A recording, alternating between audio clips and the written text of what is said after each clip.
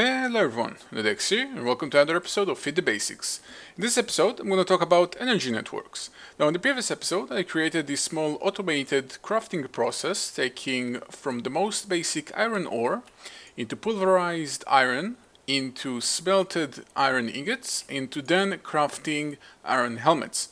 Now, on its own, this is current states working, but as you can see, if you're not familiar with Feed the Beast packs, when you're looking at this setup, it might look kind of odd to you, mainly because why am I using two engines? Both of those machines require Buildcraft energy, then why am I using two engines in kind of an insufficient way? And what I'm saying is basically, for example, if the furnace will be full on energy, but for example the pulverizer will still require more energy, this engine will simply only try to power the furnace, and it will be a little bit inefficient because it could in theory power this pulverizer, yet it doesn't. So this is where energy networks come into play. Now, energy networks and networks in general are a big part of most of mods in Feed the Beast packs. Well, not most of them, but there are more than a few mods with networks between them.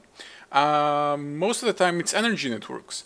So in this episode I'm going to cover the Buildcraft network for energy, and also I'm going to touch on the Industrialcraft energy network. So let's begin. So what my plan is, instead of using two engines, one dedicated to each machine, which in my opinion is relatively bad, and most people experienced with Feed the Beast will also tell that it's kind of a bad idea, mainly because, as I've said, one machine may get full up with energy and the other one still requires some, yet they don't do any good. So this is where in Buildcraft pipes come into play. Pipes are a very specific part to Buildcraft, and you can use them obviously in conjunction to many other mods, but pipes are something comes for Buildcraft and they're very useful. As you can see, there are transport pipes. There is a wooden transport pipe, cobblestone transport pipe, stone, iron, diamond, gold, obsidian, and so on. Each one of them has a specific role. However, I'm not going to cover the transport pipes, I'm going to cover the energy networks. And those are the conductive pipes. We've got a wooden conductive pipe, we've got a stone conductive pipe, a golden one, and that's it. In the newer version there are probably going to be a few more, but for the time being we've only got those three. So how do they work? Well, I did say I'm not going to touch on the transport pipes, but similarly to transport pipe, wooden pipes are dedicated to take something out of either storage or a machine or an engine. So let's get started on crafting some of those pipes. We're going to use the wooden conductive pipes, and we're going to use the golden conductive pipes. The wooden conductive pipes require me to use redstone with a wooden transport pipe, which then in turn requires some glass, some wood, any type of wood. The ore dictionary changes the recipe, so it's fine. Any type of wood, and glass will give me 8. Relatively cheap and easy recipe to make. So let's craft one set of those wooden pipes, and also let's craft one set of the golden pipes. And each one of them I'm going to combine with redstone to change them to the conductive pipes. And let's see on how they work. So the first thing I'm going to do, I'm actually going to take those engines out of working order. I'm going to break them quickly and move them around. So obviously any steel energy available in my part furnace will still be stored here, but no new energy is being generated. I can now take this away as well, and take this away as well. You can also fill up the holes since I like it like that. Okay, so we've got those two machines. How exactly do we make those two engines work on the same network and power the same machine? Or both of the machines, to be more precise. So the first thing I'd like to do is actually make some hole in the back. I'm going to interact with the machines from the back right now. As you have seen, one engine came from the side on this machine and the other engine came from the bottom to this machine, mainly because it doesn't make any difference on which side or which face of the block the engine powers it from. It works in pretty much every direction, and similarly it works the same way with pipes. So how does it work finally? Okay, so what I'm going to do to demonstrate, I'm going to have two engines placed like this in the world, and I'm going to introduce a new item called a wrench. Now, a wrench is a specific item for Buildcraft, but as you can see, there are many different wrenches. The default just wrench is the one for Buildcraft, but there are many different wrenches. This one is for Industrialcraft, this one is for Applied Logistics. The prototype Omni wrench is actually a very good tool you should be familiar with. This is basically Because every mod adds its own tool to change things or modify things, there is actually a specific separate mod called the Omni Tools, which gives you the Omni Wrench. The Omni Wrench basically lets you manipulate all the different mods. Because, for example, this wrench will not work, the Buildcraft wrench will not work with the IndustrialCraft machines, but the Omni wrench will work with everything. But for the sake of the example, I'm going to craft the normal wrench, which is going to require an iron ingot and a stone gear. So let's go ahead and make that. Let's make a normal wooden gear and then give us one stone gear and complete it with some iron. Now, the way the wrench works, at least for Buildcraft, it may work differently for every mod, but at least for Buildcraft, the way it interacts with something, if I right click right now, it does nothing. But if I place, for example, a pipe nearby, and it realizes basically the pipe is a block that the engine can work with, if I right click it, it will change the direction. Now, if I right click again, it doesn't do anything, but if I have multiple blocks that can interact with a specific machine, it will rotate in between them. This is extremely powerful tool. Basically, it's kind of a must. You cannot do without it. But what exactly does it mean that it's connected to the pipe? The wooden pipe will extract energy out of engines. So if you want to basically integrate your engines into a power network, they must be a part of a wooden pipe. A small property of wooden pipes, they do not connect to other wooden pipes.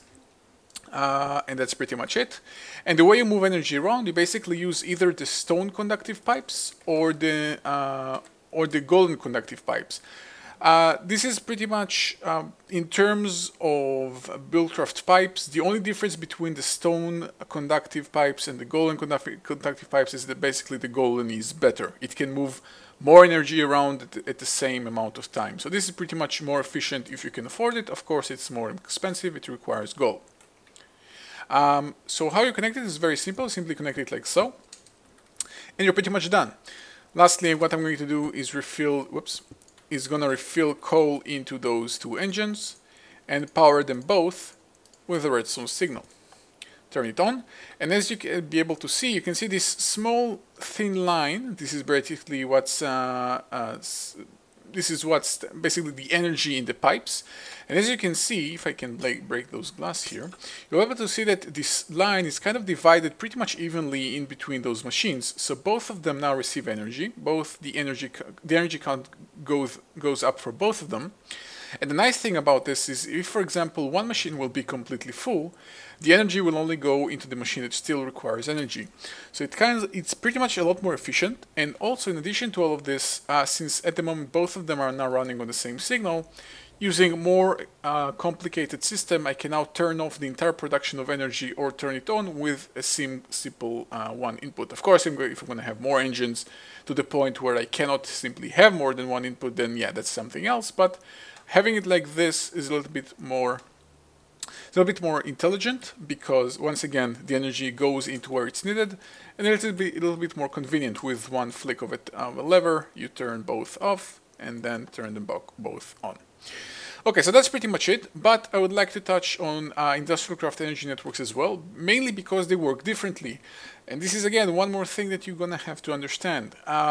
Every network works the way the author of the mod intended it to work. This is how Space Toad, the original author of Buildcraft, intended the energy networks to work for Buildcraft. Different mods work differently. So this is, for example, IndustrialCraft. One more mod you may probably gonna play a lot with in your endeavors. What I've set up example here, I've got myself a macerator and an electric furnace. Pretty much the exact same blocks from thermal expansion.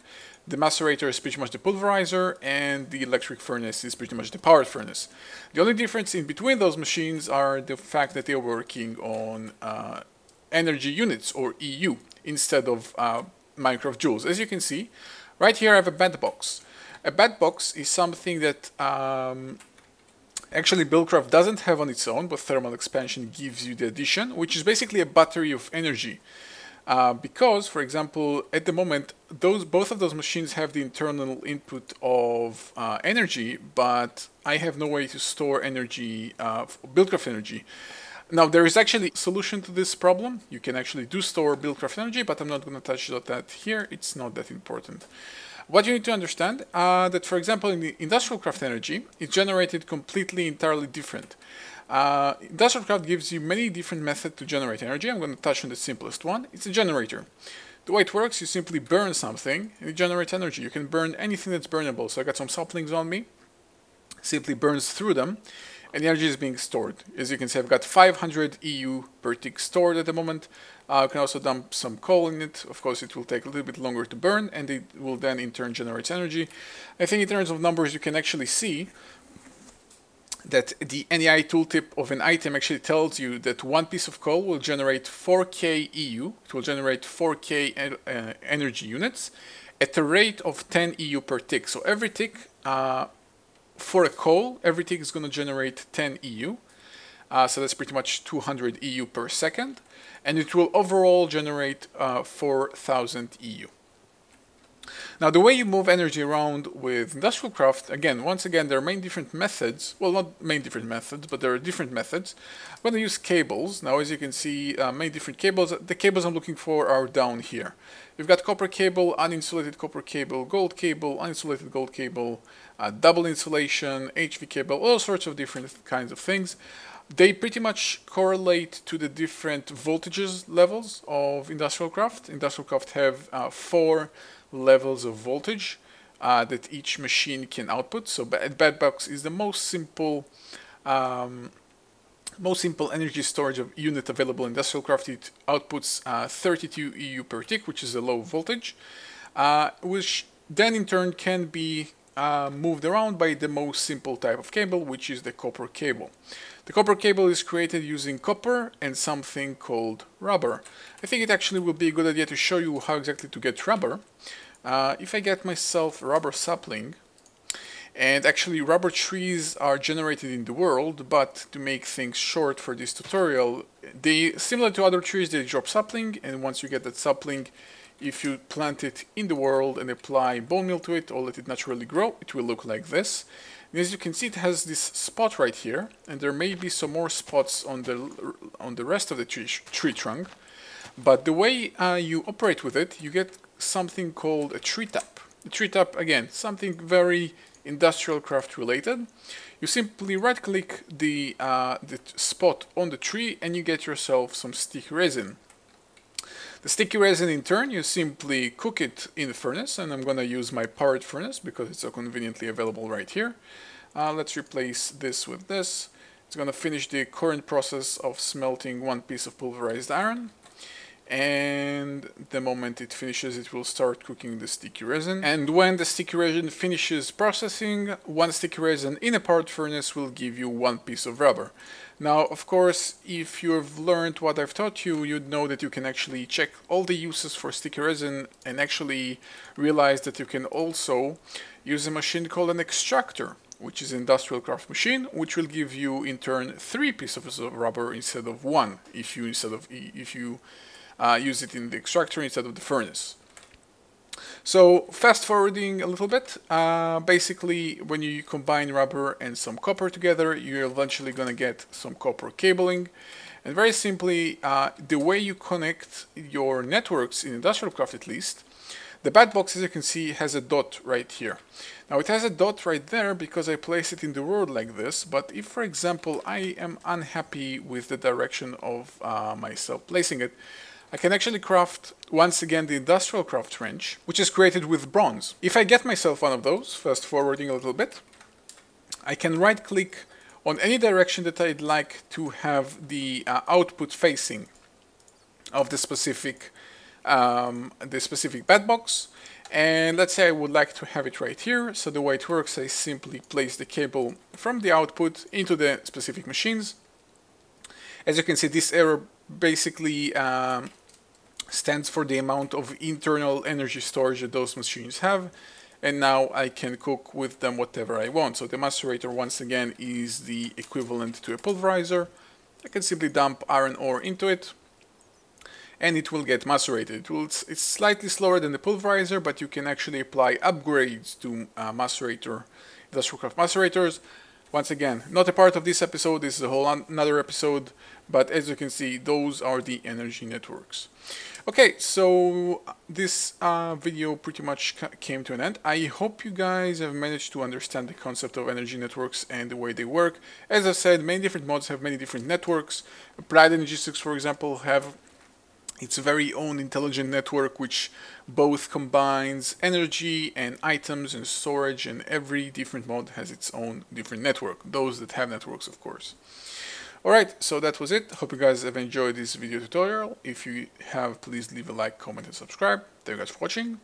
See you guys next time.